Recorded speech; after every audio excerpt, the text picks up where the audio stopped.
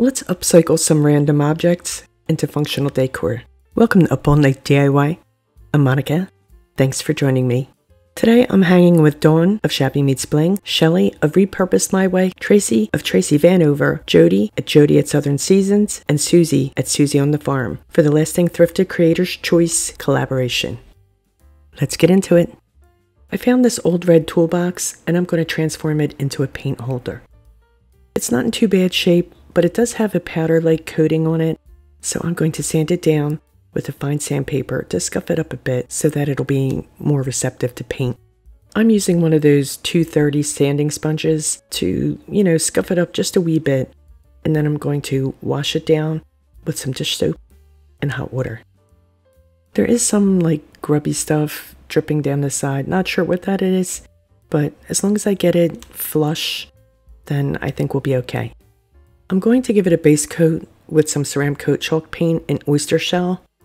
They no longer make this chalk paint, but it's basically just a medium gray. So I want to do this base coat because I think my spray paint, will stick better to it than if it was just on the metal. I'm just going to go ahead and give it 2 coats, both inside and out.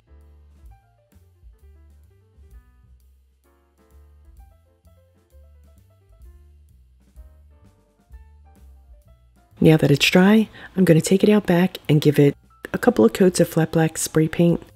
Now, this is just cheapy spray paint. They didn't have any specifically for metal at my hardware store.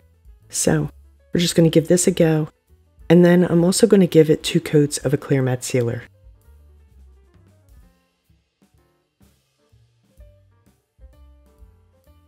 I'm using Rustoleum's Painter's Touch 2X Clear Matte Sealer. I've marked the center point on the front of my toolbox so that I can align my vinyl lettering. I headed over to my silhouette and quickly designed my lettering for this project and also for DIY too, but I'll show you that later. So first I made a rectangle 2 inches high because that's the height of the front of the toolbox, and I made it 8 inches long. I also filled it in black to match the color of the toolbox. I typed out my text, the word paint, chose my font, which is Atlantic Cruise, and changed the color to gray to match my vinyl. Adding the color isn't necessary, I just do it to help me envision my project. It's also easier for you guys to see it on this screen. I moved my text into the box and sized it. I want to add some striping on either side of the word. So first I'm going to make another black rectangle to size, which I think is about 4 inches. And then I'm going to use my shapes tool, choosing the square. And I'm going to make my stripes by elongating the square to size. I'll duplicate that stripe twice, giving me a total of 3 stripes.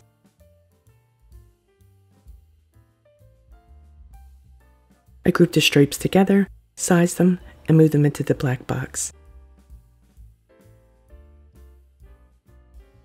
I'm going to duplicate the whole thing again, and then I'm going to send it to cut.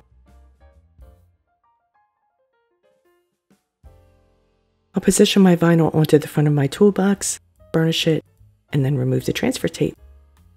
There is a wee bit of a lip at the very top of the box, so I'm going to make sure that I get that vinyl nice and flush. Now I'll add my stripes, and I didn't realize it until after that these stripes are a wee bit off kilter, but you know what, it's fine. Yeah, the ones on the left, they're straight. This is a permanent vinyl, but I'm going to seal it in with some Decor multi-purpose sealer, just for good measure. And I'm just dabbing it on with a cosmetic sponge. And I only did this across the vinyl because I'd already sealed the toolbox with the clear matte sealer. Yeah, so that's it. She's done. And now I have a lovely wee caddy for my paint. I have here a couple of candle tins that have been washed out thoroughly, and I'm going to use these to make holders for my brushes and my tools. I thought these were really cute. They were already painted black and they smell good, so I figured I'd put them to good use. And this is quick and easy. All I did was head back over to my silhouette, design my vinyl, and cut it out. And it's pretty much the exact same process as I did with the paint vinyl. So I made the box to size, added my text, created some, well, actually just copied the stripes and sized them and sent the whole thing to print.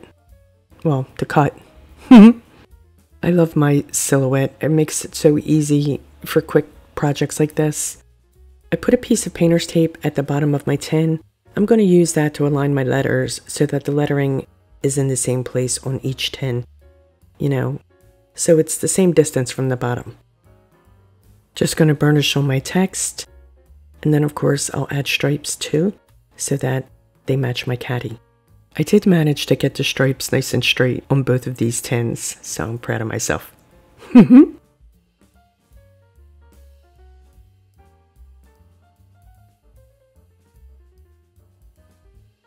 This is a nice functional way to tidy up my clay tools and my paintbrushes, and it looks pretty too. Much better than these ending up in a landfill.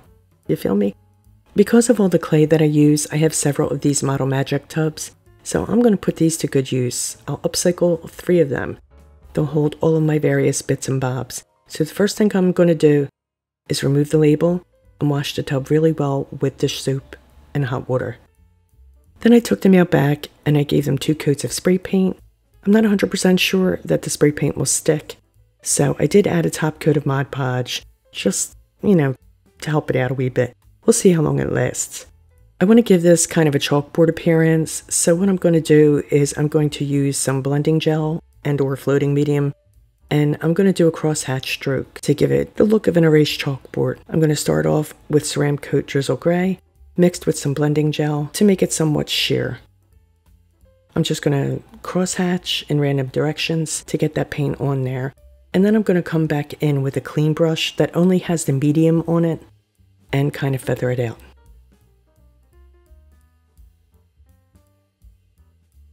I did decide to just stick with the blending gel for this, but I'm sure the floating medium would work just as well.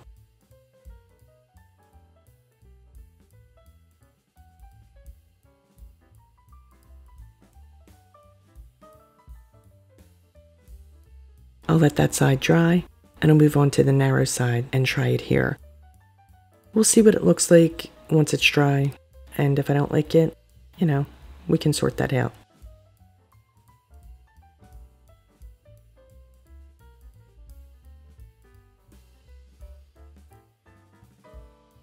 After all 4 sides were dry, I wanted to come back in with some black and kind of tone down the smeared look a bit so that it's more concentrated in the center of the bucket. I did also use the blending gel with the black paint to kind of make that on the sheerer side. I am pleased that I did that because I think it looks much better this way. I repeated the process on the narrow side. I decided I really only wanted that smeared look in that concave part of, you know, the very middle of the bucket. Well, you can see. Since the bucket is trapezoid shape, wider at the top, smaller at the bottom, I'm going to design my label in a similar shape. So I made myself a grid and I chose the design that I wanted. I'm moving the graphic into my grid here, and I'll size it to fit within the grid lines. The top of the graphic will be even with the outer grid lines, and I'll size the bottom even with the lower grid lines. And that gives me a lovely trapezoid shape.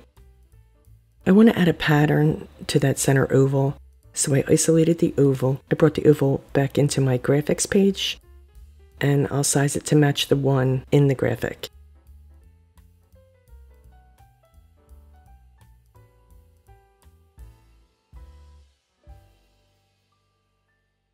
I'll hide all the layers except the oval. It's just easier to see what I'm doing this way. And now with my paint bucket tool, I'll fill it in with white, and then I'll add the pattern. And I'll adjust the pattern within the oval to how I think it looks best. Once it's in position, I'll merge those 2 layers, then I'll bring back my graphics layer in the background. I make any necessary adjustments. There. I love this graphic. It reminds me of like a circus train, you know what I mean? I definitely see me using this around Halloween. Anyway, I'll merge all of these layers together so that it's now one unit. I'll type out my text One box will be notions, one box will be novelties, and one will be ephemera.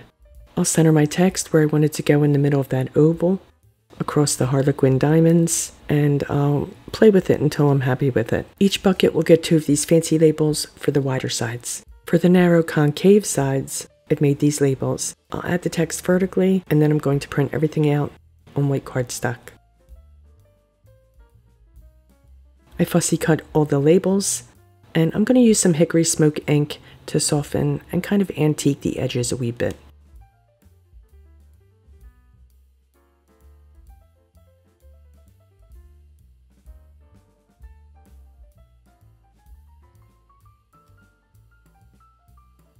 I'll use a wee bit of 3-in-1 glue to attach my labels, and I'll have some fancy buckets for my stash.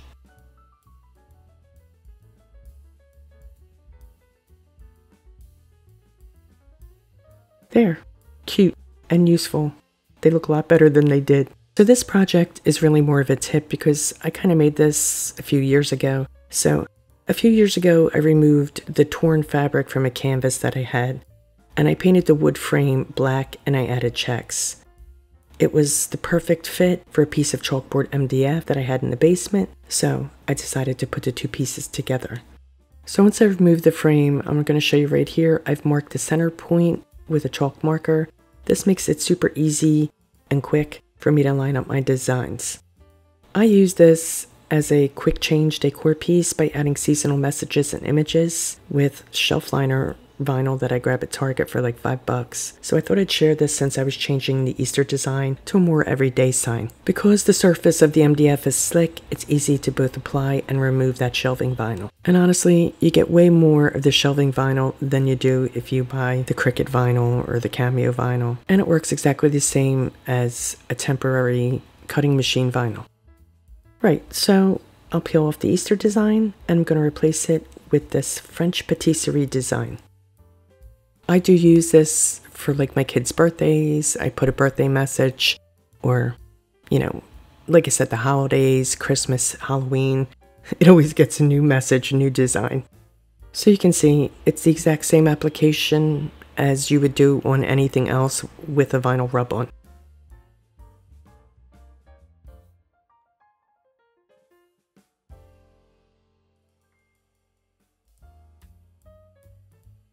And here it is all finished.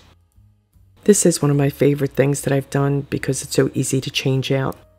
Okay, so let's take a look at all of our projects. I love being able to take found objects or, you know, things you have laying around and turn them into something pretty and useful. So let me know what you think of my thrift flips.